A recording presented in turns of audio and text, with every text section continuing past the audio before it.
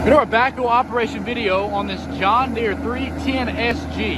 It has that extendable boom that will need to be kitted. That ram inside of there pours out oil, and you'll see that when he extends out here in a second. But he's gonna go ahead and operate it here and let you see that the backhoe is working. You saw it go up, you saw it go down. He's gonna go ahead and push that extension out. Now, like I said, inside of that arm, the ram is leaking.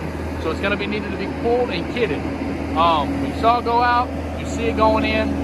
He's gonna do some more operations and some more motion so you can see it all working.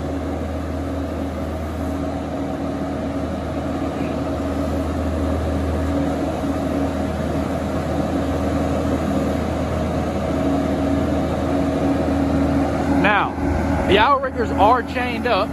That's because they're pouring out oil. They'll need to be pulled and kitted. Isn't a whole lot of money. It's like $100 you can kit a ram, at least around here you can.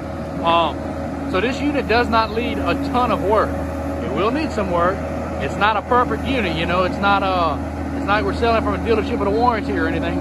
But for the most part, it's a very nice unit. Minor work here, kitting some rams here or there, you know, nothing major that I've seen. So keep that in mind.